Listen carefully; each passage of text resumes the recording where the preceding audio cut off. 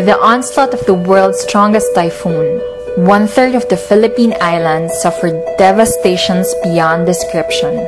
Not only did the typhoon cause deaths and left hundreds of thousands homeless, but for most fishing communities, it ruined their only means for a living, their fishing boat.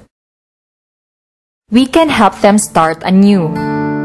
AHON, an initiative of the Bureau of Fisheries and Aquatic Resources. AHON, 10,000 bangka para sa 20,000 pamilya. One fishing boat for every 2 families.